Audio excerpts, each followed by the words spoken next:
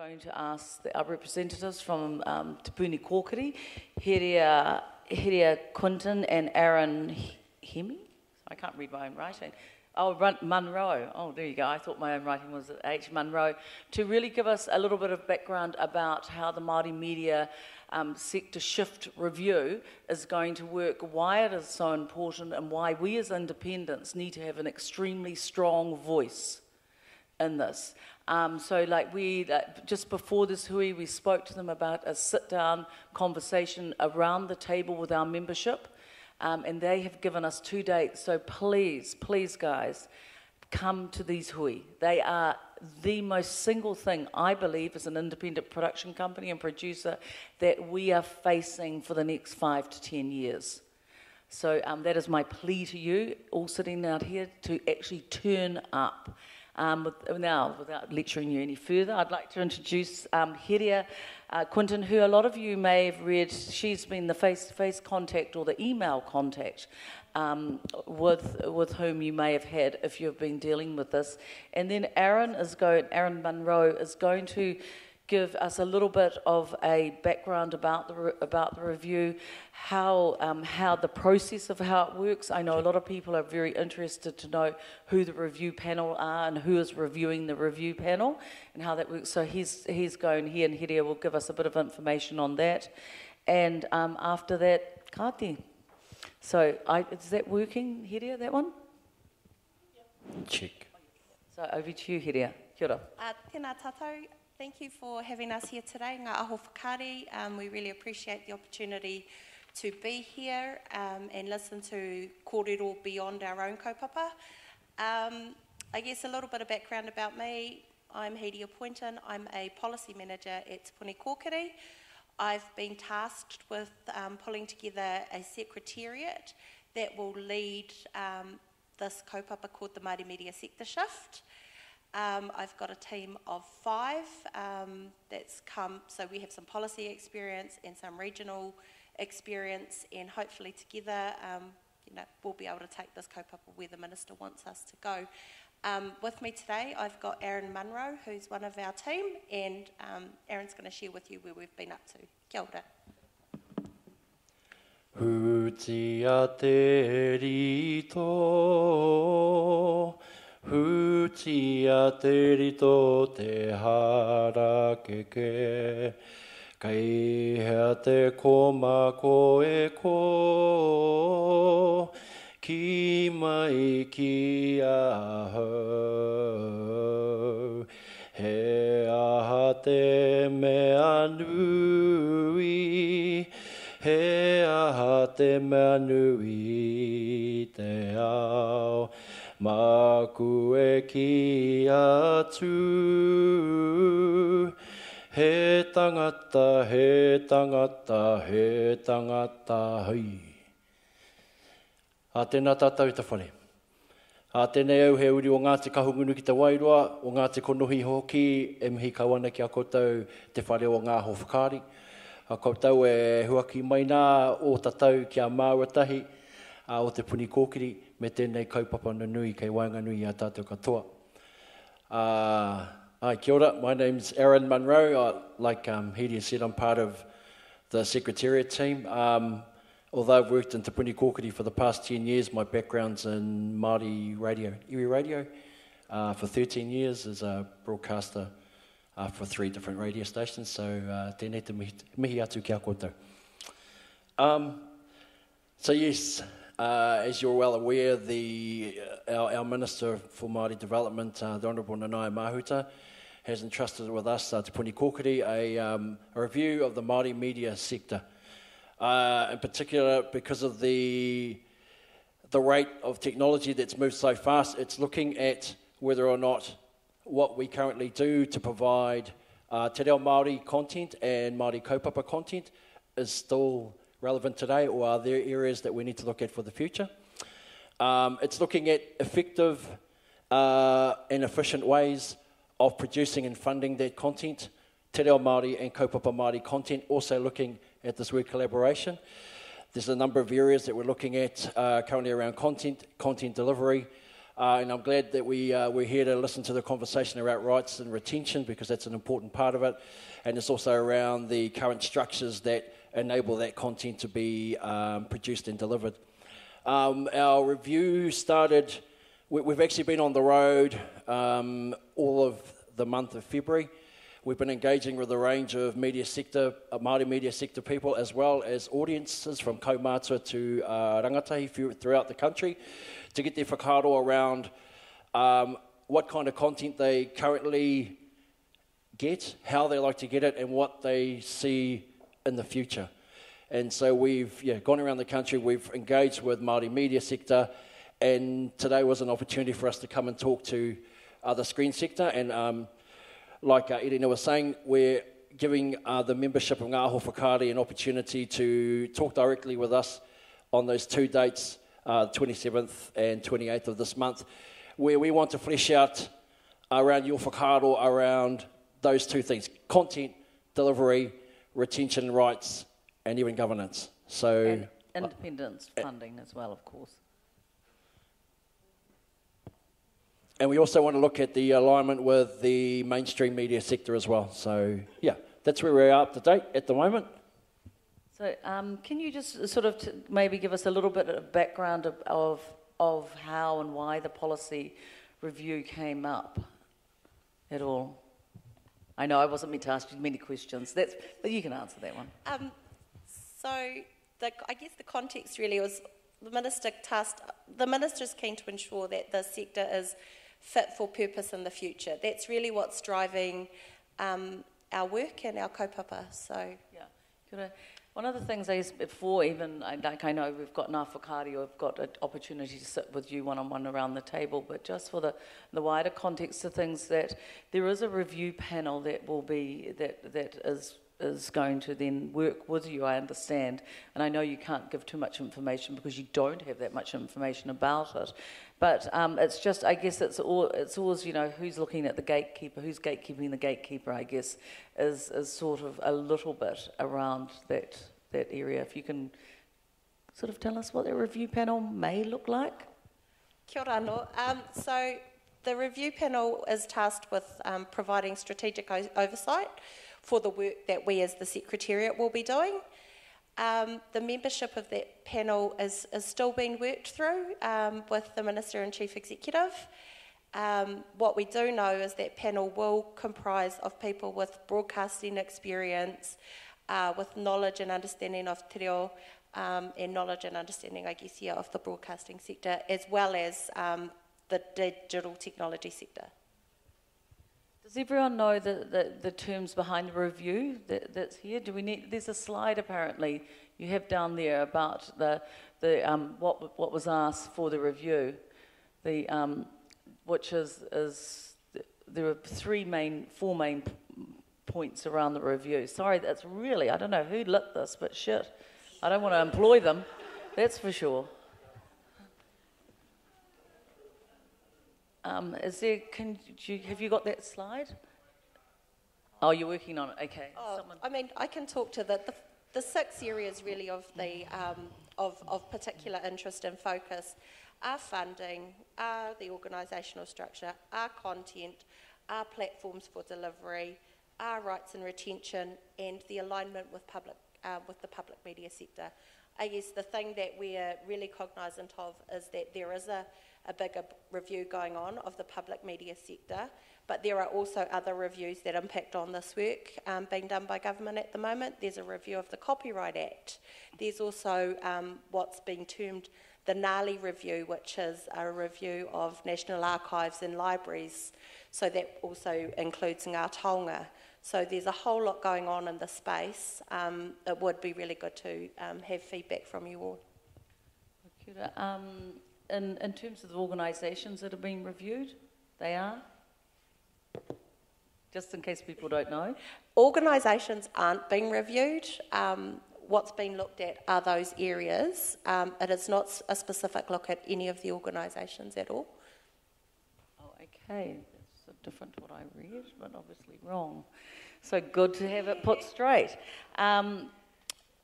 Just in terms of the hui that we have organised with TPK, is there anything from the floor that people would like, if you can't make that meeting, to be brought up at that hui? Or has anyone got... Then TPK really aren't here to answer any burning questions because they sort of can't. But if someone does have a burning question that they want to put forward, or a view they would like to put forward, so TPK can hear, please take a mic. Kia ora, Mike taking the mic, Mike Rehu, ko kaitahu ahu. I just, on this review as well, just more on the timeline. So obviously you're taking submissions at the moment, you're getting feedback from members of the public regarding content. And so when will we see a manifestation of, well, first of all, when will we see results of a review? And then when will the review be reviewed, and then will we see the manifestation of the work that you've done? Because obviously there's a lot of timelines that need to be considered in terms of funding for organisations. Well, kia ora, Mike, I'll take that one. So the first, I guess this process is quite phased or staged in our approach. So the first deliverable is for us a report to the Minister that describes the current state, essentially. And that's largely been a desktop exercise of reviewing material and, a few conversations with some of the sectors, some of the groups in the sector. Where that's likely to go to Cabinet in the next month. And after that, the next point for us is to develop a suite of high-level options of what the future state could look like. And that is due, or we're anticipating that to go to Cabinet between May and June. And then after that, timeframes are a wee bit more hazy because it will be dependent on what decisions are taken at that point. But in a broad sense, the process will be, so it goes high-level options in May to June, and then after that, there'll be some more work to drill down into, some preferred options and what those might look like. And then after that, they'll be back to Cabinet again with, with that detailed information in order for them to make some decisions about what a future state would look like. And then after that, again, there'll have to be some kind of implementation and transition. But it's all hugely dependent on the decisions taken at each stage. Right.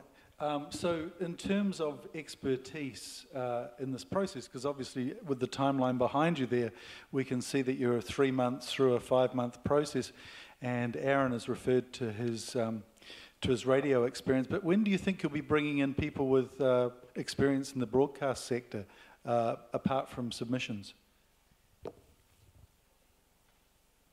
So we have been meeting with stakeholder groups the whole way through, Mike. So we've had meetings with Māori Television, with Te Māngai Pāho, with Te Whakaruru Hau, and both its executive and its membership. And we'll be meeting again with Ngā Whakaari.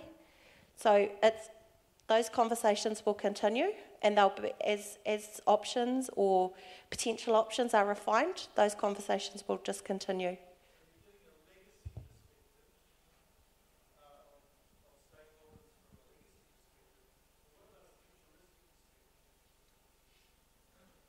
Well, it's our intent in the way we're structuring those conversations that future perspective, that's the focus of the conversations.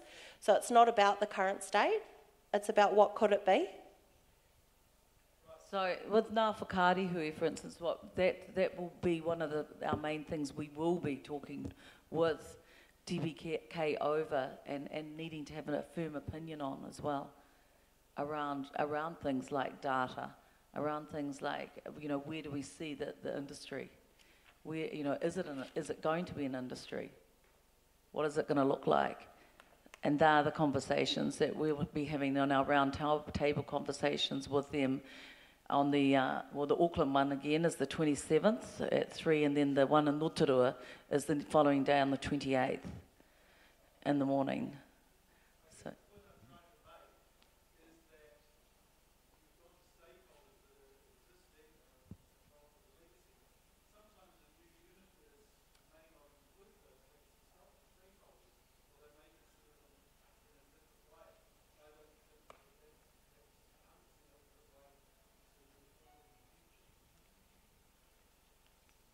Good point. I think it's a good point to take up.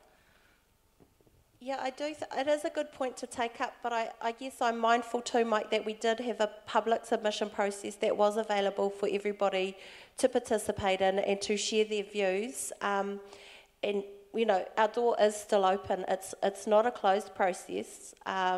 We're happy as a secretariat to take inquiries. Kia ora. Oh, Marty, yes. Yeah, kia ora. So a couple of things that concern me is that there's an advisory panel that's been appointed, right? So we're talking about the media sector. I know that we can break those into certain facets, but because the landscape has changed astronomically, sort of, you know, it's just huge, right? Like we started off with 3 channels and 4 channels, and now we've got all these multi-platforms. There's some of us that have been working in this space for some years, and although there are some networks and platforms that are just trying to get their heads around it, we've been doing it for about 10 years globally on an international front. So the question is, when we talk about an advisory panel, who is that? That's the first question. What credentials do they have in terms of broadcasting in the media sector? The third thing is, what credentials do they have in broadcasting in a wider landscape in the Māori sector? And ultimately, how can some of us who are in that broader space get involved in that advisory capacity to ensure that the future of the Māori broadcasting sector is going to be intact, and we can rely on that response and the decisions that you make post the review? It's just that reassurance and that trust. Kia ora. Is that something you'd like to answer later, like the week after on Wednesday, with inside the group, or you feel comfortable about answering it now? At the moment, my understanding from a conversation earlier with Hiria and with Aaron is the review panel has not been set in place yet. And that the CEO of Te Puni Kōkiri will be appointing that along with conversations with sector groups. No, like, well, with sector groups in terms of conversations we might have like next Wednesday with you and Thursday. Okay, so the appointments to the panel will be convened by the Chief Executive. Decisions have yet to be taken on the final composition or the membership of that. So there are some names under consideration. We're hoping for those to be finalised in the next couple of weeks. So I'd just be curious if my name's on that. So Martin Cleve. I don't think she's at liberty to most probably... I just thought I'd ask the question. Yeah, I know, Marty. Well, anyway, his name is Martin Cleve. She's written it down, Marty. Anyone else should just shout out now if they think they should be on that panel. And as we know, Marty is a fantastic advocate for us all. Is there any other questions from the floor? Because I know like it's been a hugely busy day. Oh, hold on, the mic's coming to you. Tini Molyneux. She's the lady waving your hand here. Thank you, Tini. Kia ora koutou. Kei te tūnoro te te āhua, ko roa e mahi anei te tēnei mahi. I'm probably one of the dinosaurs in this industry. And I just want to go back to when we started broadcasting i roto i te reo Māori. Kāre he kaupapa i tu atu ko te reo Māori. What we were asked to achieve was to make sure that politicians end up speaking Māori in Parliament. We've done that. And the other thing was make sure you put the reo out on as many platforms as you can.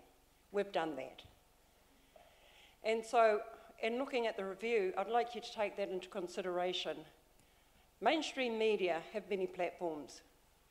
Why does Māori have to have a review about the platforms they're on? And for me, ko te kaupapa nui ke, there's more people coming into the industry, and that's understandable. It's getting bigger. Platforms are a lot huger than what they are now, and I think a healthy bit of competition between Māori isn't a bad thing. Otherwise, you get one perspective of any issue to do with Māori, so you're back in square one from where we were before we even started broadcasting. And that, to me, is the issue that I would like addressed. There's a lot of people now going for the same piddly bit of money. And as far as I'm concerned, that you need to look at that and need to look at how we can improve it. Technology's changed, things cost more, But we, as people in the industry, have done our job. Nō reira, kia ora koutou. Tēnā koe, Tini. And with that being said, I think that's a really good note. Oh no, wait on, there's another down the back there, please. Kia ora, Ratu Tibble. Yeah, I guess I've also watched things evolve over time, and I noted that almost 20 years ago, there was a commitment to have all staff at MTS speak Māori by the end of 25 years. And you've still got 5 years to go, and it looks as if the company is looking less and less viable. It's a great concern of mine to the degree that I believe it has not met its performance conditions. And as I understand, even although I've looked at the Act itself, that one of our great problems is that, in my view, is that Māori should be just compulsory within MTS, no English programs. And where ZEPA is concerned, I think ZEPA should be done by New Zealand On Air together with NZTV 1, 2 and 3, because one addresses Māori speakers and the other one addresses anybody else who might be interested in things Māori. And that's what ZEPA determines. ZEPA is about those who are waxing and waning, wanting and wishing, dreaming and what have you. On the other hand, MTS is supposed to be dealing to Māori who are Māori speakers, whether they're kura kaupapa, any and all of those, puna reo, whatever. And I think, and the issue is, one is supposedly commercial, and the other one is supposedly social. I would like to imagine that MTS was social and not commercial. I don't see any reason in the world why it should be commercial.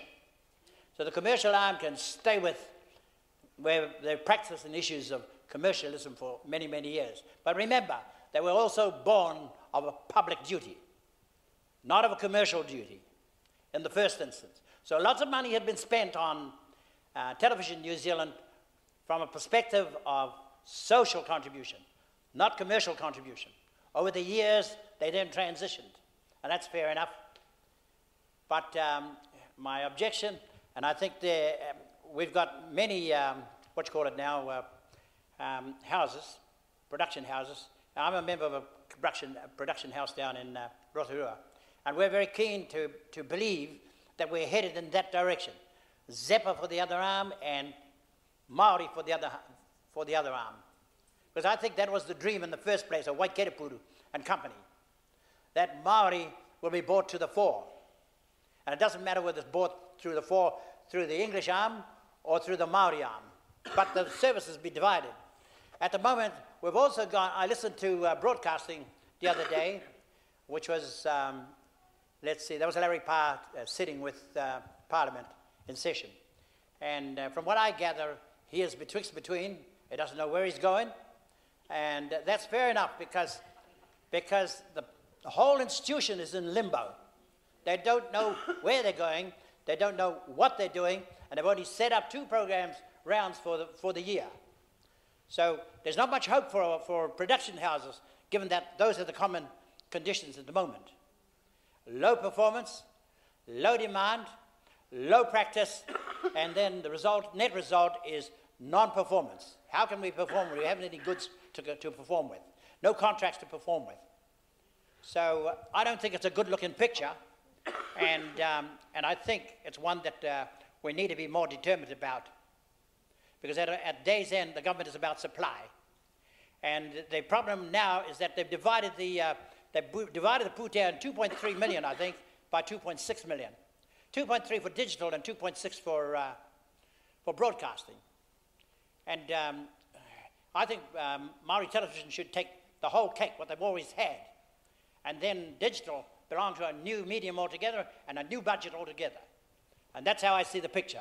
Kia ora tātou. Kia ora, thank you. I think that brings to the fore funding, which is also addressed in the review, is the funding to be able to achieve what has been asked of the Māori media sector to achieve in this digital age. We're the only industry, at present, we're the only media sector not to have got an input of funding for the digital age. So our funding agency, Te Māngai Pāhua, and don't think I'm sticking up for you, Larry, Te Māngai Pāhua is not being given the money to do what they need to do. And saying that, Larry, is it all right if you just respond to what's been said, because it was about Te Māngai Pāhua's funding rounds, it was about the money side of things, and most probably just a little bit on Zephyr, which a few people may not know what Zephyr is in the room. Is that all right? Yeah, I can respond now. I could leave it until I'm on the next panel. The next session might be okay. Yeah, that's a good idea. We can go have a glass of wine. In between. Nah, just drinks. Anyway, any more questions out there? No? Thank you.